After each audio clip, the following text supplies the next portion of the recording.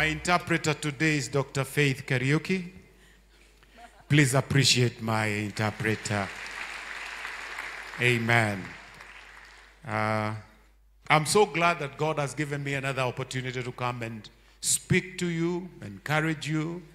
Nimefurahi sana kwamba Mungu amenipatia fursa nyingine nikaweza kuja kuwahimiza na kuwanenea. And also to speak to myself. Na pia kuweza kujinenea mimi mwenyewe. Blessed be the name of the Lord. Jina la Bwana lisifiwe. When Millicent and the team were taking us through the book of Colossians, wakati mchungaji Millicent walikuwa anatufundisha juu ya kitabu cha there are so Wakolosai. many things that I also picked as they were teaching us. Kuna mambo tulichukua wakati alikuwa anatufundisha. And I want to speak then from the same book of Colossians. Nataka kunena kutoka kitabu kile cha Wakolosai. That supremacy of the Lord Jesus Christ. Ule utukufu wa Mungu. What it has done to you.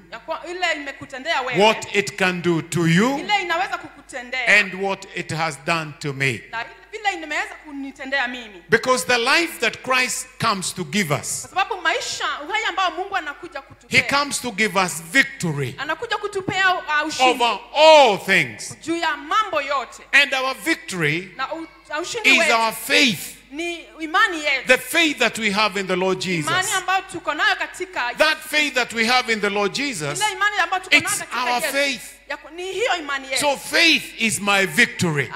Imani ndio ushindi wangu. And for those that are watching us online, na kwa wale ambao wanatutazama kwa mitandao, and you picked me last Sunday, na uliniona Jumapili iliyopita, I want you to pick me from where I left you. Nataka unichukue kutoka mahali pale nilikuachia. And the people in the church, this congregation today, na wale ambao wako kanisani siku ya leo, I'll just share a few things nataka kushiriki as a background of those that in the watched last time, kama kitangulizi cha, because last time I wasn't here, I was in Shiloh. Kwa sababu Jumapili ile nyingine nilikuwa kule Shiloh. I want to read Colossians chapter number 1 verse 9 to 17. Nasoma Wakolosai wa kwanza mstari wa 9 mpaka 17. And I will be preaching from that text. Na nitakuwa nikihubiri kutoka kwa ale The Bible says, for this cause, Biblia inasema ya kwamba we also, kwa sababu hayo sisi pia, since the day we heard it, kutoka siku ile tulisikia, do not cease to pray for you,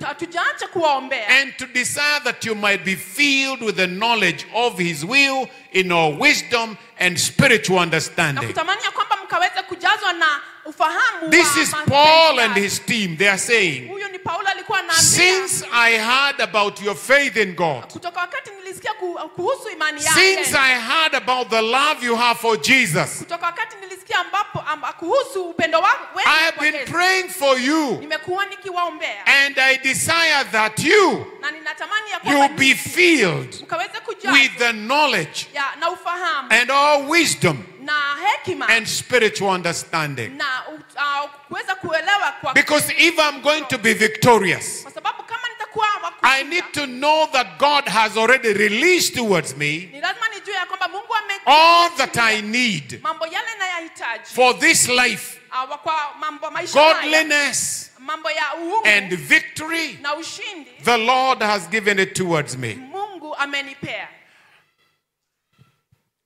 I don't know whether you know there are some places Kama unajua ya kwamba kuna mahali that snakes kwamba nyoka can't survive. hawawezi wakaishi. You also know there are some places, unajua ya kwamba mahali kwingine, if you don't prepare well, kama hutajitayarisha vizuri, before you get the peak, you might be dead. kabla hujafika pale utaweza Anybody who is climbing into Mount Kilimanjaro or Mount Kenya, mtu yeyote ambaye anapanda mlima Kenya ama Mount they tell you to practice wanakuambia ujifanye upande so mazoezi, that your heart can be ready. ndio ya kwamba moyo wako uwe Otherwise, the higher you climb, kama utaendelea kupanda, it's like there is no much air for you. ni kama hakuna hewa ya kutosha kwako. So you have to prepare. Lazima uweze kujitayarisha. So there are some levels, kuna viwango vingi, some things cannot survive there. vitu vingine haviwezi kaishi. And no wonder Jesus is telling us he has come and picked us and placed us on a heavenly place, a place higher, a place that is elevated, a place where the Lord Jesus gives us victory. What Paul is trying to tell this church, there is a level that is higher than the level of the world. There is a level of life available to God's children that allows them to live the lives that are holy and pleasing to God. A place where it's free from many problems as the way of the transgressors. Blessed be the name of the Lord. If you live in places where there are some snakes, they will tell you there are some herbs. They will plant around, not very near the door, but around. And I was so amazed. 3 weeks ago, I decided to change the grass that I've been stepping on.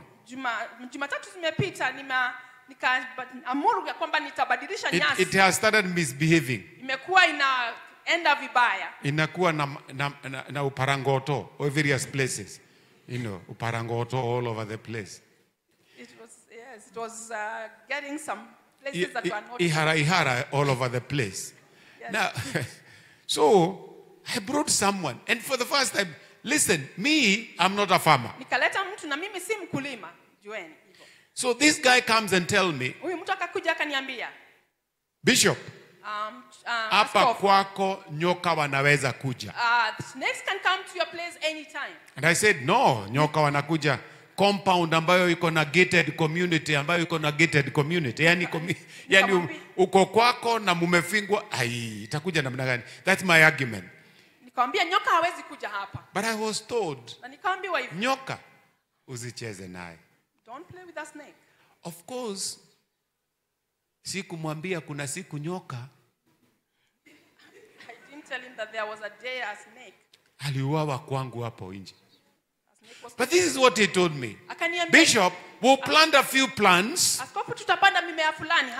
Different places. And the snakes, when they smell that, they'll just be away. So I'm ready. After the grass, I'll plant those flowers. And as I prepare to preach, because I started preparing this about 2-3 weeks ago, then I knew if there are plants, it is because God knew that if I obey nature, I'll be safe. Wangari Maathai used to say, nature is the only thing that ikikasirika.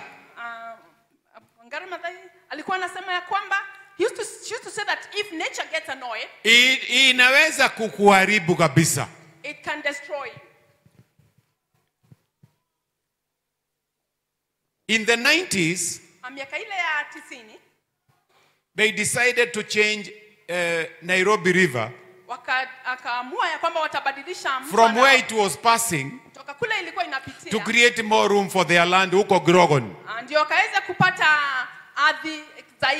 I know some of you don't remember that story, but I will tell you. I've been in this Nairobi since 1974. So they changed. When they changed, they did not change the nature. Because the nature knew where their river was passing. So it rained so heavily, very, very heavy. From Kikuyu huko, it rained heavily. And all the small tumitaros became rivers. And they put their water into Nairobi River. Then it started coming using their route they know. So what they met in their route were vehicles. Kwanza makanika walikuwa wamejaza huko wanaifanya ni garage. The water met where they had to put the vehicles. And the water carried the vehicles, brought them across the bridge on its way. But after it went back to their course, it behaved very well. It's only in Grogon, between the globe roundabout and Ronald Gala, the roundabout there. That level, the river got annoyed.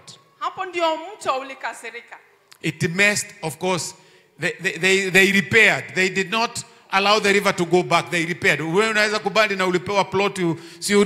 You repair. So when nature gets annoyed, but in nature also, God knows there are areas He has marked. We call them the no-go zone, even in my Christian walk. That I will love the Lord and go to where there will be no-go zone. That those animals cannot get me. There is a level that God wants to place you. There is a level that He wants to place me.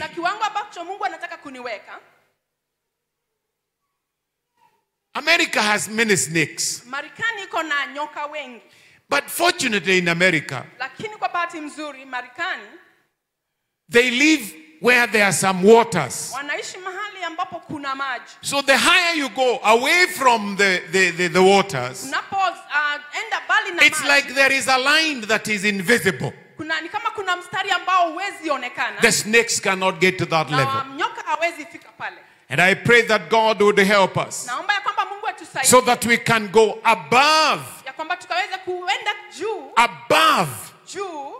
the level where the devil and his bites cannot come and catch us. So from the book of Colossians, 3 things that I want to talk about. I want to show you from Colossians that God, through Christ, we have been elevated above the level where the devil can come and manipulate us. Or what we would call the snake line. Secondly, I want to show you from the book of Colossians, the verses that we read, that we have been enlightened. We know the level, the snake line where it is. And finally, we have been empowered. We have been elevated. It is because we have been enlightened. We have been elevated and enlightened because we have been empowered. Blessed be the name of the Lord. So number one, we have been elevated. You know, some of us live like this is our world and our home. But a singer sang and said, this world is not my home. I am just passing through. But you know, when you sing that song and you have wealth, you have a problem to accept it. You know, I saw a very interesting clip that went viral. And I think somebody was passing a message to me. Unajua viral ukitumiwa na wewe soma. Wacha tu kuangalia viral tu soma. There are some viral clips that are messages to you. This one, wazungu huwa wameambiwa na daktari wakati wa kukufa. Wanaambia you'll die in 3 weeks, on this date, on this hour. So this Muse had called his family. This man had called his family. His wife, his children, and there was a grandchild there. They were all around the bed. And the old man was having some problem of breathing, so they had a machine. And he died. They whistled. They blew trumpet. They were so excited. One of them went to the locker, the safe, and opened it. There was a lot of money. They started giving each other. And then the old man came back to life. They all took it back and behaved very sorrowful. Shindwe. The message was, enjoy it. It is yours. Some might be waiting for you to die and celebrate, not you. Celebrate that resources. Moses ukikula ijapotea. Kula. If you eat, it's not lost. Now usi apologize, Moses. Na usiweze kuona kama umefanya mabaya. Josiah, kula, mali ni yako, bonda mali. Eat your money. Na usi apologize kwa yote. Ati I'm so sorry. Hii Shalom steak nimenunua tu 800 hapo Quick Mart. Lakini unajua sikuragi ya 800. Don't apologize. Usiweze kusikia umehukumika. Kula. Eat your money. Kuna watu wanakusubiri. There are people who are waiting for you. Lakini kwanza washindwe. They be defeated. Lakini bonda mali. May God give you an appetite to enjoy the labors of your hands. Mungu akusaidie kuweza kufurahia jasho yako. That is not my sermon. Huyo sio ujumbe wangu. That is nikakitu nimefikiria nikuambie. It's just something I thought. Kwa kalikuwa ka clip tu. Kwa sababu ni kitu kilikuwa Now the story we don't know what happened. Lakini huyo mzee alipoamuka walizirudisha zote na wakaweka sorrowing face vile wanampenda. Walikuwa wamepiga firimbi na wakablow, kukawa ni kama kumekuwa na party.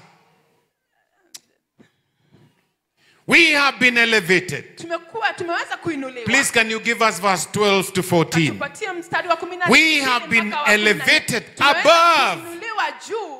The Bible says, giving thanks unto the Father, which has made us meet to be partakers of the inheritance of the saints in light. Verse number 13. Who has delivered us from the power of darkness and has translated us into the kingdom of his dear Son.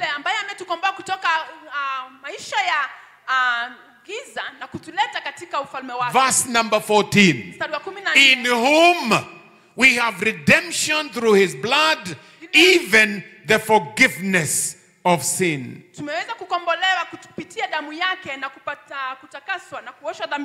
You know, when we say every one of us have sinned, it includes even the bishop. It is everyone. We have all sinned and we are short of the glory of God. And if there is salvation, even the bishop ought to get saved. If there is a heaven for the poor person in Madare, there is also a heaven for the rich man in Mudaiga. All have sinned and fallen short of the glory of God. Oh, may God help us. At one time, every one of us were dead in our trespasses. We walked according to the course of this world, according to the prince of the power of the air,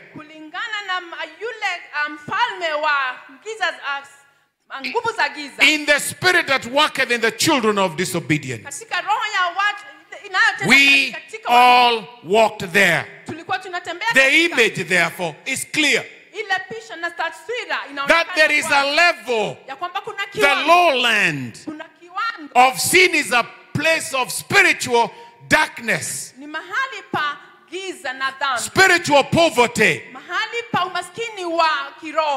spiritual weariness, spiritual exhaustion, a place of collapse. It is a place of hopelessness. It is a place of sorrow. It is a place of confusion. It is a place of pain. It is a place of broken heart. Ni mahali pa kuvunjika moyo. It is a place of shattered dreams. Ni mahali pa ndoto kuvunjika. It is a place of ruined relationships. Ni mahali pa mambo. It is a place of troubled mind. Ni mahali pa when we live there, that lowland of sin, tukiishi mahali pale pale, those are the things that happen. Ni mambo zile tutazipata. It is a place where serpents of sin can hurt us, Ni mahali pa ambapo nyoka ya dhambi bringing pain, poverty, destruction and death. zikituletea uchungu na kuangamia. There it is in the lowland. Pale ambapo chini mahali. And the end of the road, Na pale mwisho wa barabara, it is judgment. ni hukumu. We will be judged if we continue living that. Tutaweza kuhukumiwa tukiendelea. But praise the name of the Lord. Lakini tusifu jina The la Bwana. place above the snake bite lane. Mahali ambapo pako juu ya mahali. It is a place of spiritual replenishment. Mahali pa kuongezewa nguvu. It is a place of spiritual abundance. Ni mahali pa utele wa kiroho. It is a place of spiritual safety. Ni mahali pa usalama kiroho. It is a place of spiritual security. Mahali pa usalama kiroho. It is a place of spiritual hope. Ni mahali pa tumaini ya kiroho. It is a place of complete spiritual abundance. Ni mahali pa utele wa Above. juu. It is a place that is above. Ni mahali ambapo pako juu. And Paul says, and I want you now to consider the language. Nataka kufuatilia lugha. Verse number 12. Mstari wa 12. He says, God is our Father. Kwamba Mungu ndiye Oh, baba mwambie yetu. jirani yako, baba ni Mungu, Mungu ni baba yako. Tell your neighbor, God is your Na father. kama Mungu ni baba yako, basi behave vizuri. God is your father, then behave well. You know, behave vizuri. Kama Mungu kuwa na tabia mzuri. ni baba yako. If God is your father, Behave vizuri. enda na tabia mzuri. Kama Mungu ni baba yako. If God is your father. Blessed be the name of the Na Lord. Bwana lisifiwe. God is our Father. Mungu ndiye baba yetu. When a sinner comes to Jesus for salvation, Mwenye dhambi anapokuja kwa the Mungu kwa sinner wokovu, is adopted in the family of God. yule mwenye dhambi anaingizwa I katika am no familia ya longer Bwana. a sinner there. Mimi si mwenye dhambi. I have come to the Lord. Mimi nimekuja kwake In the Bwana. same verse, the Bible says, Katika mstari huo we have been made, tumefanyika. and it adds another word, meet to be partakers. Tumeweza We kufanywa. are not only made, Tumeweza kufikishwa but we kiwango have cha- been made meet to be partakers. tumefikishwa kiwango cha kushiriki. In other words, God is not only my Father, Si Mungu si baba yangu, but I have become an inheritor. lakini nimekuwa mrithi. Oh, tell your neighbor, Ambia jirani yako. Mungu ni baba yako. God is your father. Hata kama hataki mwambie tu Mungu ni baba yako. Even if your neighbor doesn't want. Bas, na kama Mungu ni baba yako, If God is your father, amekufanya murithi. he has made you a Tembea kama murithi. walk like somebody who has inherited. You know, many times I ask myself when I read this, kutembea kama murithi ni kwenda namna gani? How does it look like to walk like somebody who has Ni inherited? kwenda kama murithi. It's walking like Let me somebody tell who you. has inherited. The prodigal son, you remember the prodigal son? Yule mwana mpotevu, Even when he was eating with the pigs, wakati pia alikuwa na he anakula was pamoja still the son of his father. na- alikuwa tu bado ni mwana wa But he baba was a yake. sinner who had sinned against his father. Lakini alikuwa mwenye dhambi ambaye alikuwa But amekosa one baba day, yake. may that day come to you even Lakini today. siku moja, One day, siku moja, when he was eating the crumbs with the pigs, wakati alikuwa anakula he yale, got a revelation. akapata Oh, ufunuo. tell your neighbor, pata ufunuo. Ambia jirani yako, pata Hey, ufunuo. pata ufunuo. Get a revelation. Because when he got the revelation Wakati alipata that ufunuo, I am a son somewhere, mimi ni mwana mahali fulani. and in my father's house, Na katika nyumba ya baba even yangu, servants, hata wale they live wafanyikazi far much better than myself. wanaishi maisha mazuri kushinda yangu. Therefore, Kwa hiyo I will go. nitaenda. All what we need is to go. Kile kitu kinahitajika ni If we kwenda tu. come to Jesus, Tukija kwa Yesu, we are given the power. tunapewa nguvu. Return that verse again on the screen. Tuletea ile mstari Verse tena. number 12. Mstari wa 12. We, you know, the Lord, He is our Father. Yeye ni baba yetu. But not only so, Na si hivyo we tu. are made partakers. Tunaweza kufanyika We washiriki. have been made partakers. Tumeweza kufanyika washiriki. Blessed be the name of the Lord. Jina la We are made meet to be partakers of the inheritance of the saints. And you know what? It is when it comes into your mind.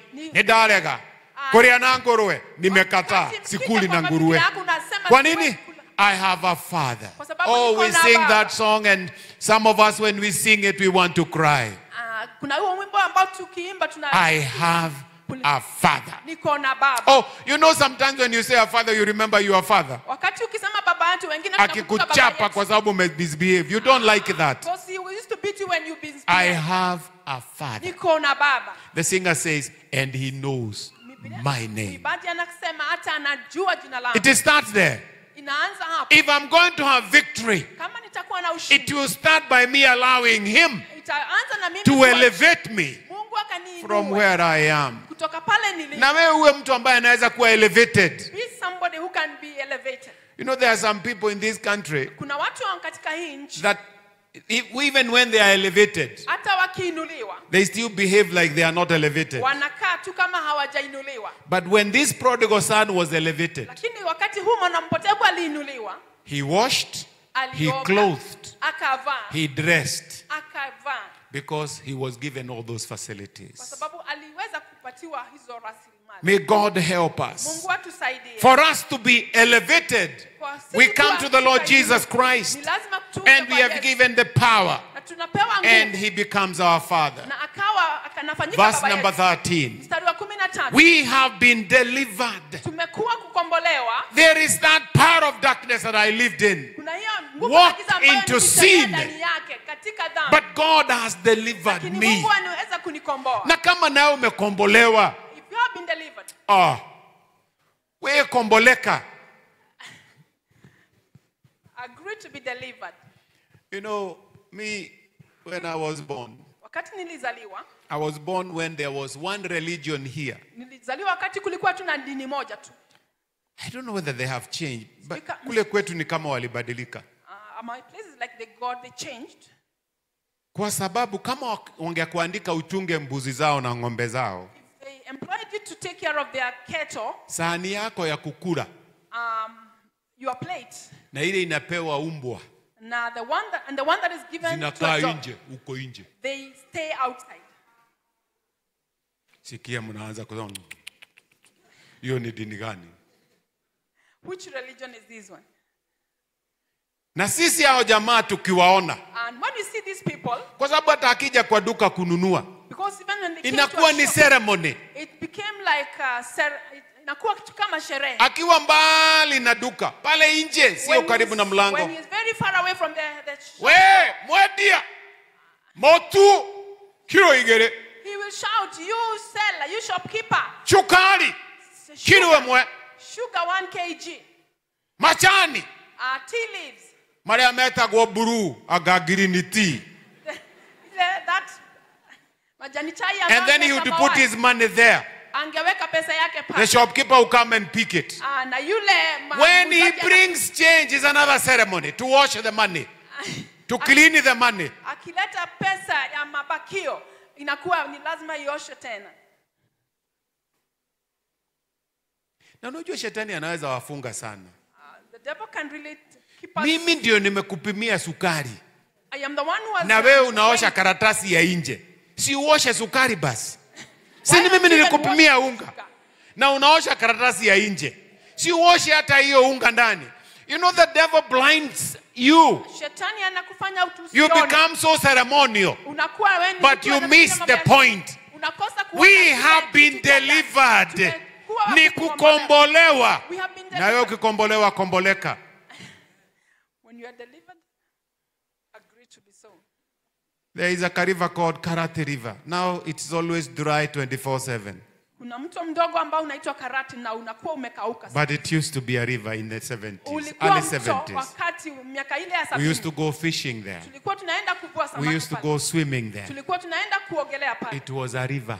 Kulikuwa mto. Near the bridge. Karibu na daraja. Boys will go there just for fun. Vijana walikuwa naenda pale. Touch these people. Touch them. They will dip themselves into the river. Walikuwa wanajiingiza kwa maji. So that thing can get out. We have been delivered. We've been delivered. It is not this ceremonial thing. We've been delivered. And we have been taken above. Elevated above. Hiyo dini ilikuwa inaenda mguu hata kama ni kutoka Kadara na wanaenda Nakuru. Hao watu walikuwa wanatembea. Wanabeba mudhegitu. They used to walk with a staff all the way from Kandara. So when they come to my house, because nowadays they visit me a lot. Walikuja kwa nyumba yangu. Because my mother likes their singing because Garo was next to our house. Mama yangu alikuwa anapenda kuimba kwao kwa sababu Garo is the place where sisters wadada wa kiroho walikuwa wanafugiwa huko. Ukitaka kuwa msichana mzuri ako Garo huko, Garo huko, Garo huko, Garo. That's where the holy sisters would be closed inside there. So they come to my house. Wanakujanga nyumba yangu. I cannot believe it. Siwezi amini. What I see. Mambo yale naonanga. Kurosha diraka aliyokale. Kama yule Shadrach anaweza kufufuka. No gukua angekuwa rege. Angekufa. Because of the way they go there. You know the way. Kwa sababu ya vile wanazunguka. The way they dance. Vile wanaweza. Ndio wanaimba. Hapana, nyimbo ilikuwa simama imara jirinde, twende juu twende chini, twende juu twende chini. Sio ndio kegosho. Walikuwa wanaimba tu wakisimama tu. We have been delivered from the power of darkness. Tell your neighbor we have been elevated. Sin and Satan no longer have power over us. Not ceremonial, but deliverance. I like the people who say, redeem church redeems people. You are redeemed. You are redeemed. In a redeem. Sema tu redeem. Yes, sema tu kuredeem tu. Nayo ya kudeliver inapata wa redeemed in a deliver. So ikikuta wa deliverance in a redeem. Na sisi wa deliverance ukikuta wa redeem tuna deliver. But you see, in English you might have a few difference in that Swahili. But the thing is, we've been delivered from the power of darkness. Sin and Satan have no power over us. We've been given power to say no to sin. Tell your neighbor, usikubali dhambi ikuchezee. Sema la. Oh my goodness. Am I in church today here?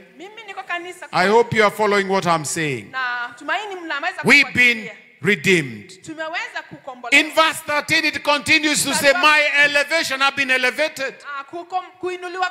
It continues to say, I have not only been redeemed, verse 13, but I have been translated. And, you know, watch it. We've been translated into the kingdom of his dear son. The word translated means we have been carried away. No wonder. I believe hata mkate wakiuza 100 na Bwana ameniambia nitakula mkate siku hiyo. Hiyo siku nitakula mkate. Wapende wasipende. Because I have been translated. My economy is different. I know I'm talking to people who are saying, Bishop, you don't understand. I understand. I'm a Kenyan. Kwani mimi ni nani?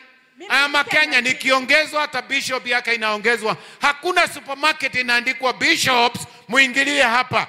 Hamna. Supermarket ni hiyo moja. Lakini kama Bwana ameniambia utakula mkate leo, kwanza nitanunua kile kimkate kizuri kikubwa, hata wauze 215. Hiyo ndio nitanunua kama Bwana amesema leo mkate. I have been translated. The economy here inaweza kaza. But I'm even speaking to you watching us from wherever you are. Sure enough, you can have mercy on us in Kenya. Taxes everywhere, VAT everywhere. Our salaries are not the best. You are only a teacher.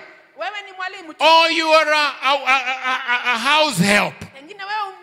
But it does not matter. May the Lord lift you up.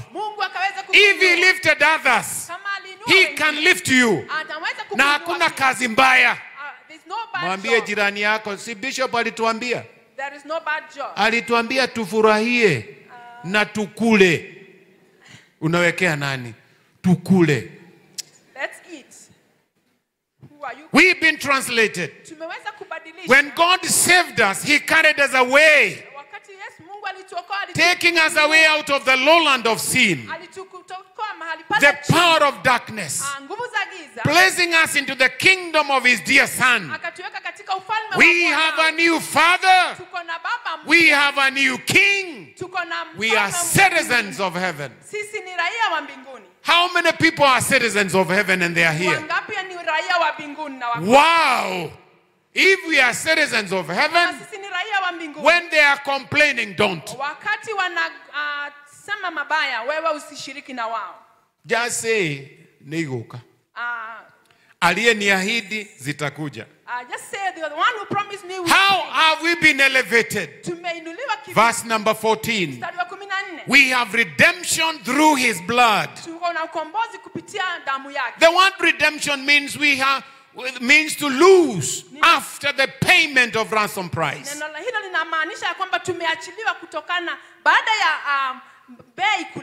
The Lord Jesus died on the cross to redeem us from the wrath of God.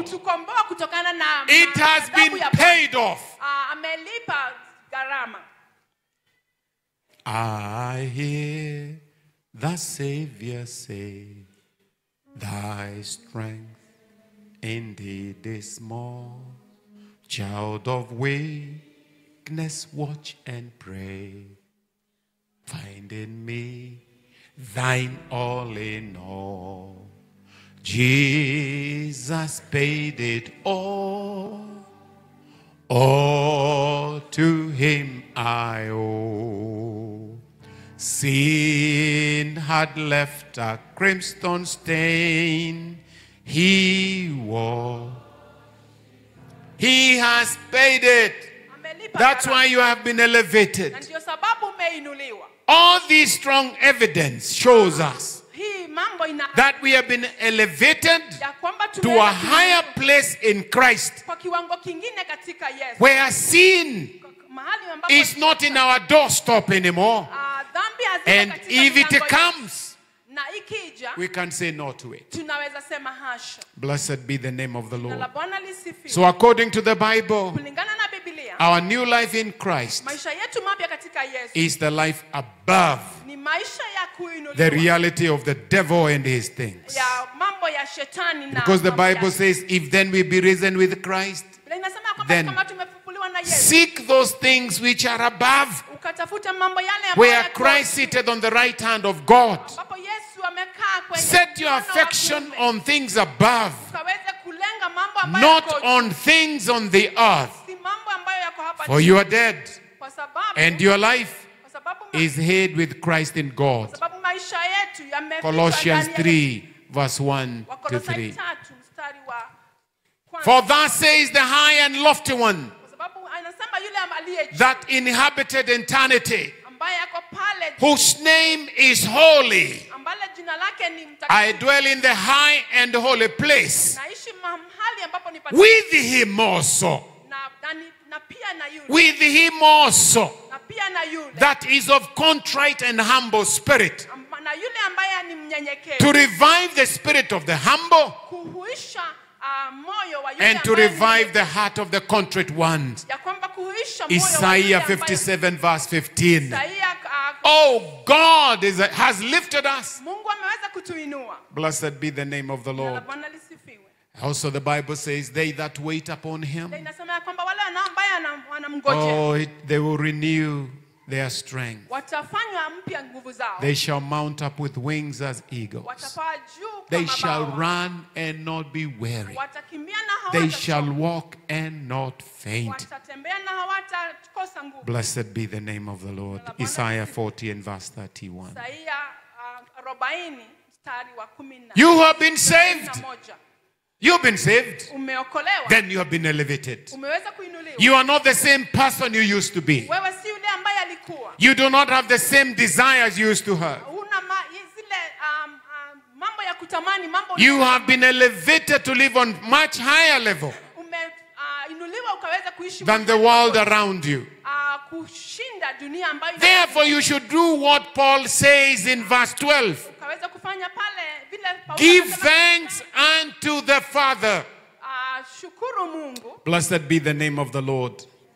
If you have not been saved, kama hujaokoka, then you are in danger.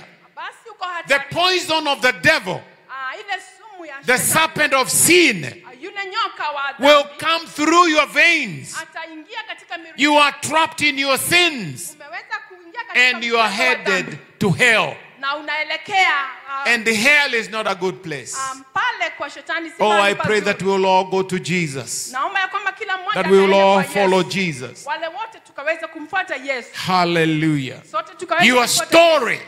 Hadithi does yako not to end up in judgment and hell. haitaishia pale pa kuhukumiwa. You can be elevated. Unaweza kuinuliwa. You can be lifted out. Unaweza kuinuliwa juu. You can be delivered. Unaweza kuombolewa. You can be given a new life. Unaweza kupatiwa maisha mapya. You will be saved because He can save you. Utaokolewa kwa sababu He, Yesu the anaweza Lord, can kukuokoa. change you. Bwana anaweza kukubadilisha. He can set you above, Ataweza not kukuinua below. mahali juu, si mahali chini. Blessed be the name of the Lord.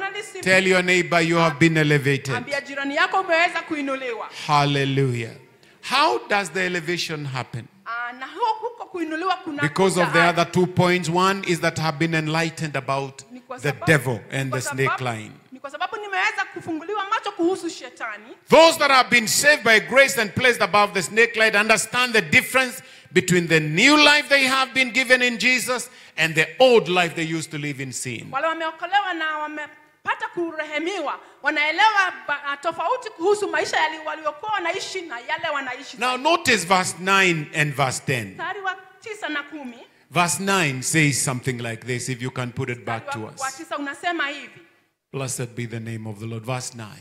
Mstari wa 9. For this cause also, Kwa sababu ya haya, since the day we heard it, kutoka wakati tulisikia, do not cease to pray for you hatujaacha kuwaombea and to desire that you might be filled na kutamani ya kwamba with the knowledge of His will ufahamu in ya all mapenzi wisdom and spiritual yake, understanding. katika hekima yote ya kuelewa. So when we give our life to Jesus Christ, Tunapotoa maisha yetu kwa Yesu, above where the devil wants to place us down, mahali palipo juu kwa we are given the ability tunaweza kupatiwa uwezo to know God, kuweza kumjua to Mungu, know His will, to know His truth. kujua ukweli wake. All that is taught us in verse 9 Yale tunafundishwa katika mstari wa is to be filled, ni ya kwamba tukajaa, to be completely full tukaweza kujua of who God is, tukaweza kujua Mungu to have ni the nani, knowledge tukaweza kuwa which na is ufahamu, to know fully.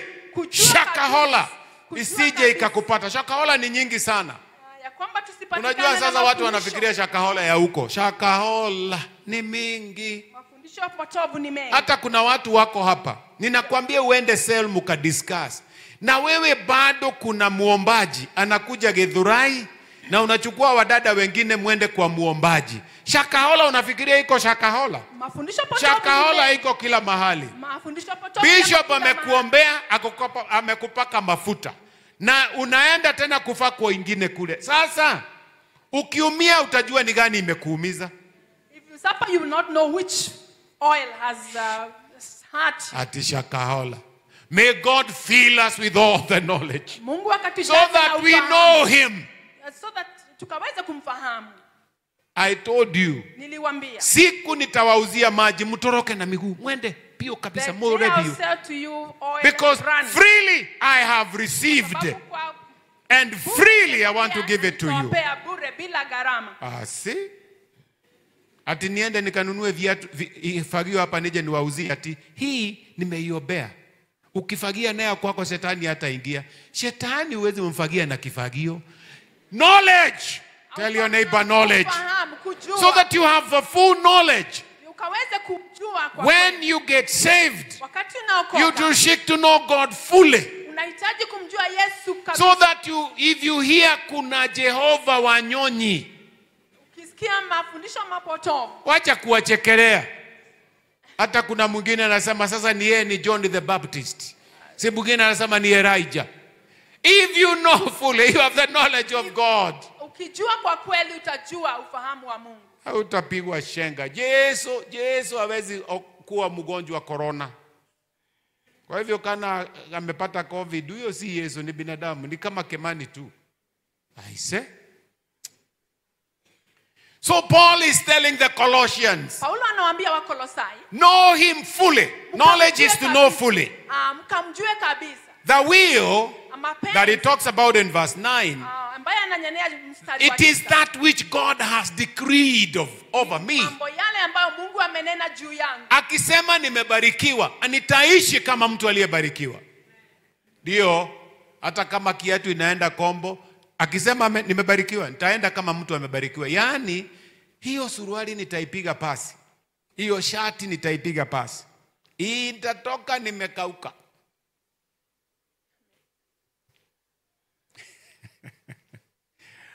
Oh my goodness.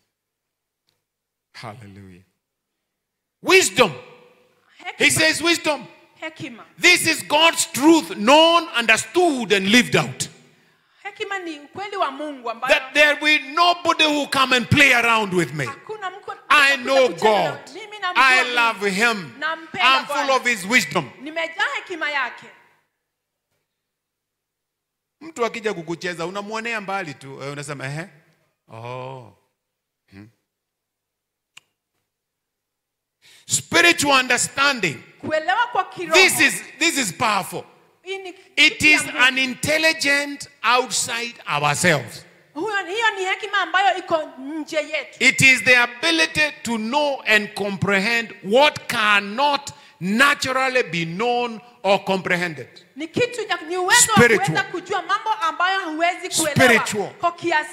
Spiritual. So the verse is teaching us that the redeemed have been given the ability to know deep spiritual truth. Kuna mtu atakuja akwambie, hiyo kanisa yenu mnaendaga deep. Kuna vitu ambavyo ni mystery. You know, the whole mystery is this. It is to know Christ and the power of his resurrection. Those are the mysteries. Hallelujah. The result of this godly knowledge and wisdom in verse 10. It is where it is put verse 10 for us. This verse shows us that what sets those living above the snake-like apart from those who live below, it is those things that you might walk worthy of the Lord unto all pleasing, and then being fruitful in every good work, and increasing in the knowledge of God.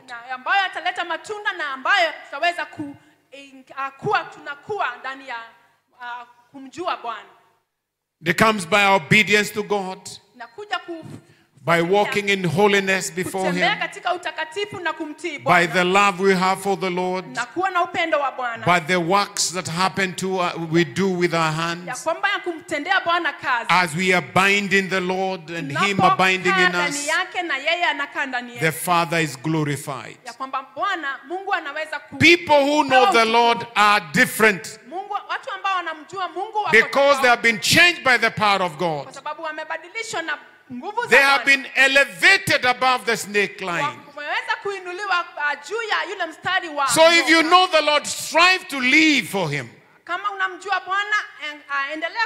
These men and women are changed.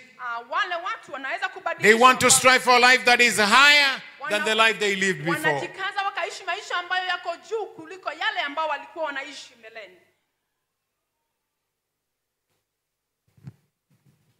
Hear this.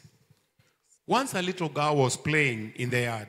Kuna msichana mdogo alikuwa anacheza pale nje ya nyumba. When she stopped to examine the flowers in her mother's flower garden, anza kuangalia maua ambayo yalikuwa katika bustani ya mama yake, she said, "Mom, akasema mama, I know why flowers grow." Najua ni kwa nini maua yanakuwa. Then the mother asked, "Why?" Mama yake akamuuliza ni kwa sababu gani. The girl explained, msichana akaelezea hivi, they want to get out of the dirt. Wanataka kutoka mahali pa uchafu. You did not get it. Au kushika hiyo. You missed it. Ukushika kabisa. The flower cannot grow in the dirt. Maua hayawezi kukua penye uchafu. So the girl is wise. Msichana ako na hekima. The flower has to come out of the dirt. Maua ni lazima itoke. Oh, tell your neighbor. Oh, you cannot grow in the dirt. Hauwezi kukua katika. You are a flower. Wewe ni ua. Come out of the dirt. Toka kutoka kwa uchafu. Oh my goodness. Come out from the dirt. Toka kwa uchafu. You need to remember these things. Ukaweza kukumbuka. You have been saved. Umeweza kuokolewa. You know the truth. Umejua ukweli. You know where the line is. Unajua mstari. You know where the Lord wants you to be. Unajua mahali Mungu anakutaka. When sin comes, you know how to live. Dhambi ikija because you have been elevated. Kwa sababu umeweza kuinuliwa. In other words, kwa njia nyingine, we only sin because we choose to sin. Tunatenda dhambi kwa sababu tumeamua. So we should not sin because we don't want to sin. We say no to sin. Kwa sababu tunastahili tuseme hasha. And you can remember many stories. Na unaweza kumbuka hadithi. David wanted to sin. Daudi alikuwa anataka kutenda. He looked at Bathsheba, called her home. Aliangalia Bathsheba na akamuita. Samson. Samson. King Saul. The prodigal son. We do it because we want to. Tunafanya kwa sababu tunataka. Hatupigwi kiboko. Nobody gives us a stroke on the back.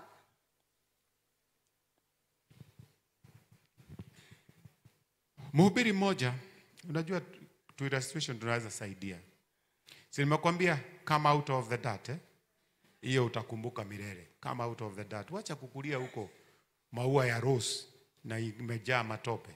Pana, toka. A story has been told of a young preacher who rode his bicycle everywhere he went.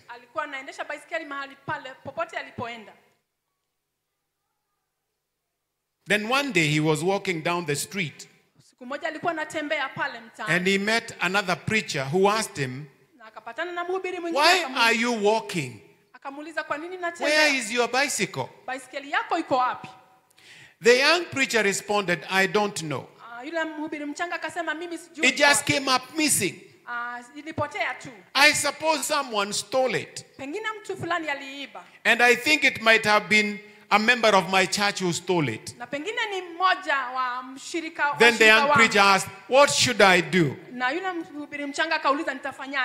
The wise old preacher said, "Go to church on Sunday and preach on the 10 commandments. When you get to the one that says, 'Thou shalt not steal,' hammer that message. Preach it. Tell them, mwizi anaweza kuwa around. Preach that one harder, sweat if you can. Thou shalt not steal, even a bicycle. Preach it hard."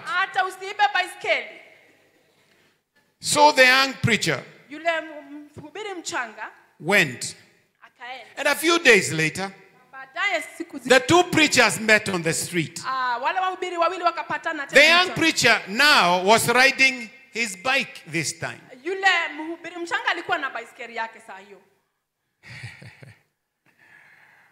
The older preacher asked him, "Was the guilty person convicted who had stolen your bike to return it?" The young man responded and said, Oh yes, preacher, I preached the 10 commandments. And I was planning even to preach, 'Thou shalt not steal.' usiweze kuiba. But I never got to the one thou shalt not steal. Na sikufika pale kwa ile When I got to the one that said thou shalt not commit adultery, nilipofika pale kwa ile I remembered where I left my bicycle. nikakumbuka kwenye nilikuwa. Oh, may God help us. You know, there are some things that we can remember. Kuna vitu zingine tunaweza kumbuka. Go back and pick your bicycle and never seen anymore. Enda ukachukue baisikeli yako na usiweze. You've been enlightened. Tena. Umeweza kufahamu. I know you will also remember that one. Utakumbuka hata hiyo. Finally, we have been empowered. Mwishowe tumeweza kupewa nguvu. And I want to finish. Na nataka kumaliza. Because sometimes you can preach here for a long time. Kwa sababu hapa unaweza. Remember, you have been elevated. Kumbuka umeweza kuinuliwa. Remember, you have been enlightened, you know. Umeweza kujulishwa. Now, all what you need is the power. Na kile tunahitaji sasa ni nguvu. 1 John 5 and verse number 4. Yohana wa kwanza, I think. Mstari wa I'm just bringing it to a conclusion. namalizia. For whatever is born of God. Let's read it together. For whatever is born of God overcometh the world. And this is the victory that overcometh the world, even our faith. The empowerment is when we have faith in God. Nguvu zitakuja wakati tuko na imani kwa Mungu. Because when you have faith in God, Sababu ukiwa na you will imani not kwa sin against yourself, neither will you sin against anyone. Na hutatendea mtu yeyote dhambi. You will honor others. Utaheshimu You will bless others. Utabariki wengine. You will not take advantage of any. Utachukulia wale wengine, utatumia wengine vibaya. The Bible says in Genesis 4 and verse 7. Biblia inasema katika Mwanzo 4 mstari wa 7. Genesis. I told you I want to finish. Nataka kumaliza. If thou doest well, kama utatenda mazuri, shalt thou not be accepted? Wewe hutaweza kukubalika. And if thou shalt not do well, na ukikosa kufanya mazuri, sin lies at the door. Dhambi ziko katika mlango. Now, if you look at that scripture, ukiangalia it is simply says, if you do well, will God not accept you? Mungu atakukubali. If you do the right thing, will God not accept you? Ukitenda mazuri, but if you do not well, it is because sin lies at the door. Dhambi ziko katika mlango wako. Me, I like the conclusion Mimi napenda kile of that verse. Napenda it hapo is very, very powerful. Iko na nguvu sana. Whoa. Where is sin? Dhambi iko wapi? Mlangoni. Iko hapo kinywani mwako. Iko hapo kwa macho yako. Iko hapo kwa miguu yako na mikono. Dhambi iko hapo inacheza cheza pale. Sin is just at your door. Dhambi iko hapo. Lakini anasema hivi, but unto thee shall be his desire, but thou shalt rule over. Utakuwa na hiyo or you can subdue it, or you can overcome it. Sin is around the corner, but thank God I've been empowered to overcome it. Dhambi iko karibu na wewe, lakini tumepewa nguvu ya kuweza kuishinda. You know, you can make an altar call and pray with nobody. Because nobody wants to appear like, hey, Bishop amesema wenye dhambi waende wakaombewe. Hapana, siwezi onekana kwa hiyo church bwana. Niende pale mbele? Hapana, sitaenda. Na mimi sitakuita. Kama ulifikiria nitakuita, sikuiti. Hakuna ministry team atakuombea. Hapana. Lakini wewe mwenyewe unajua kale kadhambi kako mlangoni. Yaani unalalaga unakawacha kwa mlango, ukitoka mnachukuana nako. Hako ndiko maandiko inasema kako pale, lakini wewe una mamlaka na uwezo wa kukashinda. You have the power. All what you need is faith in the Lord Jesus Christ, that I can do all things through Christ who strengthens me. Kwamba naweza tenda mambo yote kupitia Mungu ambaye ananipea nguvu. Shall we all stand? Tukaweze kusimama.